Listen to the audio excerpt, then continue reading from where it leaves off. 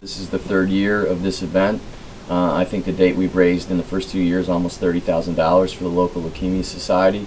It's in honor of Alex Nees, one of our players who was struck with leukemia 3 years ago, but has made his way back into the lineup, and we're excited he's back with us. Nev says he is doing well, despite still being on medication, and this event has become important for his family. My mom will be there. She's there. She was there 2 years ago. She'll be there this year, just with the T-shirt fundraising and trying to help out the cause. So it has become a community, a school event, but it was originally started by, you know, the boys lacrosse team in honor of their teammate, and it's grown. And we have, you know, wonderful silent auction. We're bidding, you know, raffle tickets for these beautiful, personally dyed lacrosse heads and shafts, and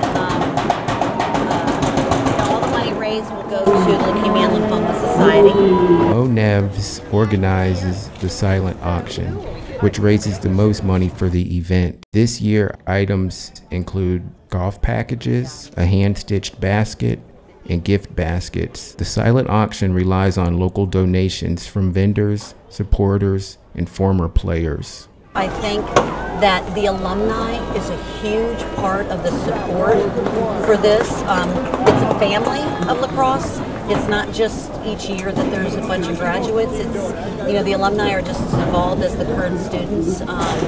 They've been a big part of it. It's, you know, once you leave here physically, but mentally, what it's shown me is that this is a family. Doesn't matter how old it is, but everybody pretty much stays in touch, continues to gather, and work toward great causes. So it's all good. Current players are heavily involved as well. Each class put together a gift basket, and players and coaches sold T-shirts on campus during the week to raise additional money. Senior attackman Zach Hill has been able to watch the event grow over its first 3 years. Well, I mean, it's not only growing the sport, but it's also growing to great cancer research. Lax leukemia has grown a lot of strength in the past couple of years from guys like Al and, you know, throughout the country. While many people think that helping out in the fight against leukemia is as simple as giving some blood, Mo Nevs says you don't actually realize what goes into the battle until you're dealing with it personally. I'm embarrassed to say, I just didn't really realize the importance of it. I would give blood, and I would do things like that, but I didn't really understand why. I thought it was somebody needed surgery and needed extra blood, and that, you know, the blood banks do it for that, but I just didn't really understand until you're affected with it how important it is, and that they rely on people to do these kind of things, you know. The Leukemia and Lymphoma Society also does research to aid in the diagnosis and treatment of blood cancers, improve access to therapy options for patients, and tries to raise as much money as possible to reach more of those in need.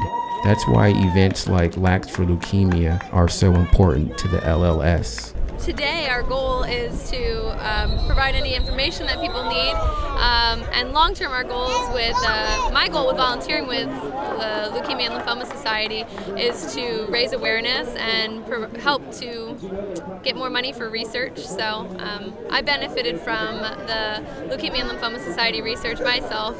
They funded research for one of the drugs that helped to save my life, so I'm just trying to give back in any way I can.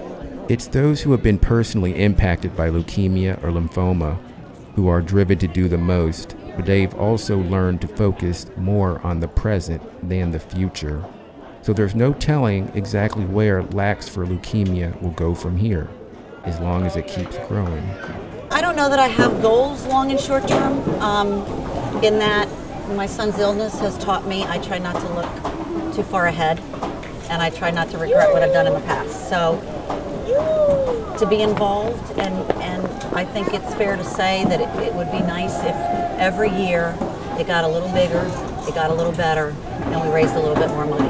That's all I can hope for. So, and I think we're on the road to that now. While organizers don't know how much money was raised this year just yet, they do expect the total to be higher than last year as they went through more T-shirts and saw a bigger crowd.